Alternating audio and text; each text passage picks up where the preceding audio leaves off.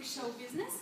This is a very special segment of activity because it includes four elements, being the music recording, music publishing, music distribution, and of course a concert touring, and the elements of the music show business can be continued. The peculiarity of the music show business in Ukraine is that it is developing so fast that the legal acts cannot regulate all the aspects, of course, of music show business. That is why these relations can be regulated by the contracts entered into by the parties. And one of such new constructions is the producer contract in the music show business, which is very on demand because it is entered into very often in the sphere of activity.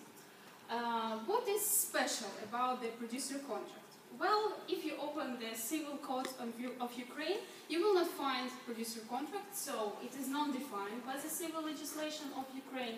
It is a mixed contract. Why it is mixed? Because it can include the elements of the other enumerated contracts. For example, the license agreement, agreement on rendering of services, agency agreement, etc.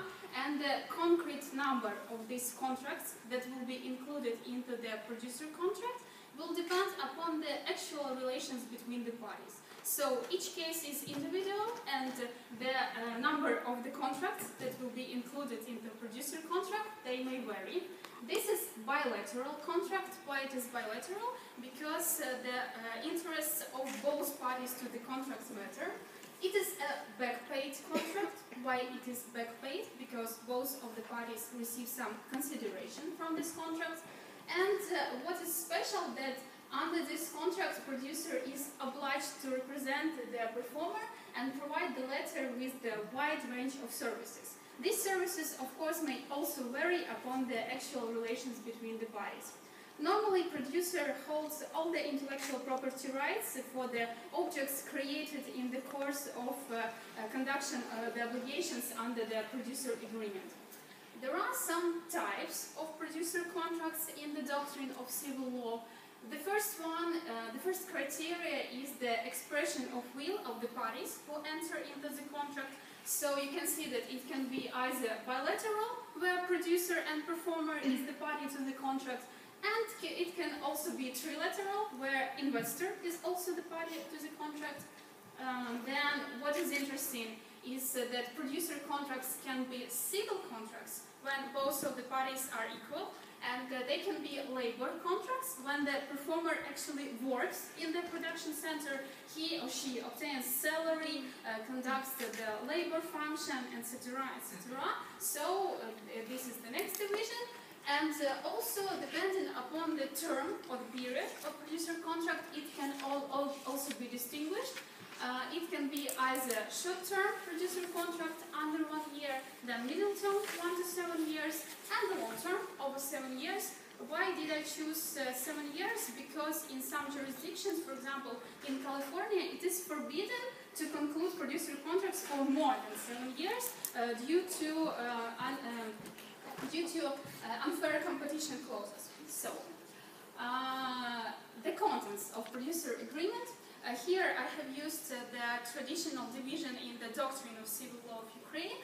All the contents of each and every agreement includes essential terms of agreement, istotnie umowy in Ukrainian, then ordinary terms, zwyczajne umowy, and accidental terms, wypadkowe umowy. So, essential terms. This is the matter of the contract. What is the matter of the contract?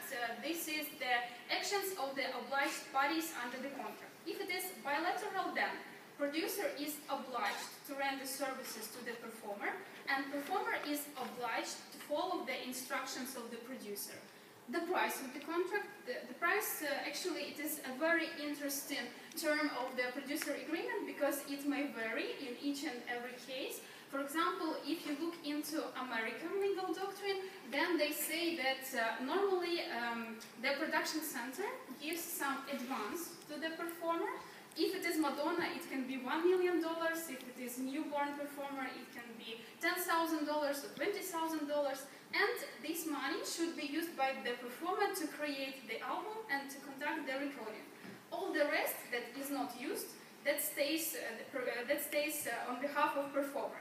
So there is also a very interesting doctrine, the record one doctrine, meaning that if the activity of the performer starts to bring some income, then production center pays royalty over the advance that has been given. And the period of the contract, you know that normally under the Civil Code of Ukraine, the period is not the essential term. However, in all the world, the period is the essential term of producer contract because it really matters for the producer to make to perform exclusively for this producer for some defined period of time. So I think that the period of the contract should be distinguished as the the essential term. Why did I put blah blah blah here? Because the ordinary terms they are presumed even if you do not stipulate them directly in the producer agreement. For example, if some objects of intellectual property are licensed by the performer to the producer, the territory of the contract will be Ukraine even if you do not stipulate it under the Civil Code of Ukraine. And something new, the accidental terms. These are the terms that are not regulated by the civil legislation, so the parties may choose what it is important for them and include them in the producer contract. This is, of course, exclusivity, confidentiality, creation of certain number of music compositions. What is new is usage of social networks, for example, posting videos in YouTube on behalf of the performer, then blogging on behalf of the performing artist. Then this could be a duty of producer to organize and conduct shooting of video clips, concert promotion and touring for performing artists, etc. And the list of accidental terms also is not complete and may vary in each and every case. The most interesting question the parties to producer contract, I think that some of you are wondering who's producer. So let us look into it. Producer in American legal doctrine, there are three types of producers. The first one is documentarian. This is the person who technically organizes signing the agreements and technically organizes the process of recording and then the concert touring. Then the servant of the project. This is the producer who puts some creative input. For example, he arranges the song and the star. By the way, you can see Timbaland over there. He's recording in his studios. He is an example of the star producer who makes great creative input into the final product. Well, in Ukraine, forget about the types of producer. This is the person who mixes everything. And in my opinion, this is the person organizing and financing and making or being capable to make a creative input into the creation of the object of musical show business. Then performer. You can see Lana Del Rey as an example of performing artist. You can see a definition here from the International Convention on Protection of Performers and Broadcasting Organizations. And normally, performer is a vulnerable party to the contract. Why is that? Because producer is economically stronger and he can dictate the terms of the producer contract to the performer. There is a special status of minor performance. You can see Justin Bieber. In accordance with the international agreements, a minor is every person who has not reached 18 years old. If you look into the international legal acts, they are stating that the child performers can work in the entertainment industry unless this intervenes with their right to education and with their right to leisure or free time. There is a very interesting doctrine, infancy law doctrine, in the American legal doctrine. What is this? If a minor enters a producer contract, this contract can be void at any time, only on the basis that a minor has not reached 18 years old.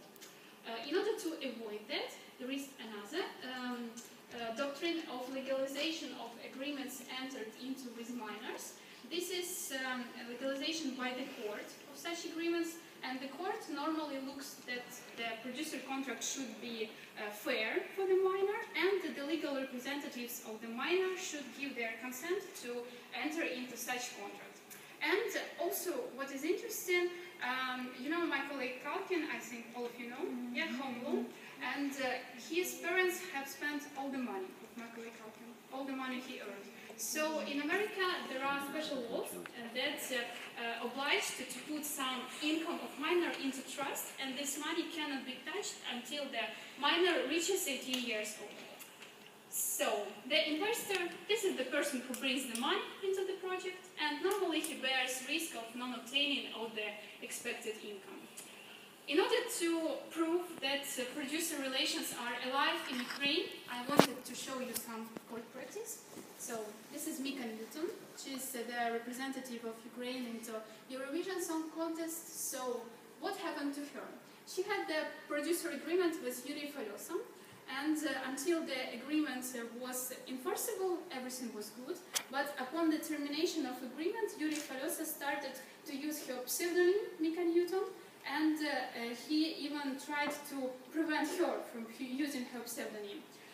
In order to prevent this violation, Mika Newton filed a claim to the court in order to recognize her non-proprietary rights to the pseudonym, and she has proved that she has used this Mika Newton pseudonym even prior to signing the producer contract. That is why the court, of course, recognized her rights to the Mika Newton pseudonym. And last but not the least is Svetlana Loboda. I think you all remember her wonderful performance. She also had producer agreement with the production center, and it happened that production center registered a trademark, Svetlana Loboda, and she has also registered the trademark Svetlana Loboda. And production center has filed a trademark infringement case, and what is interesting for us is a preliminary injunction issued in this case. By this preliminary injunction, the court has forbidden Svetlana Loboda to use the trademark and to perform under her own name. Of course, this preliminary injunction has been appealed and it has been cancelled because under the Civil Code of Ukraine, this is her name and she can use it in every types of her activities. That is why such injunction has been cancelled. Well, I have a lot of more information. I'm limited in time, and if you have any questions, you can ask me now or send your queries to my email. Thank you very much for your attention.